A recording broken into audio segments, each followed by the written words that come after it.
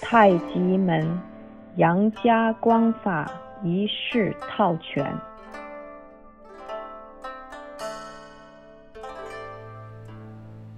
Basic clothing overview. The clothing needs to be loose so your body can move unimpeded. Footwear is based on the surface that you use for practice. The rule of thumb is that on carpet and grass, it is best to be barefoot. On hardwood and slick surfaces, it's best to wear socks or cotton-soled shoes, as bare feet or rubber-soled shoes stick to the surfaces, impeding the pivots and sweeps. On slick surfaces, any foot covering or shoe that works for dancing will work great for doing the Tai Chi forms.